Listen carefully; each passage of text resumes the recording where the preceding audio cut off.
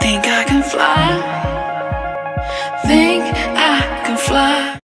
I have just landed in Hong Kong and I'm waiting for my flight to Cambodia. This airport is unnecessarily hot.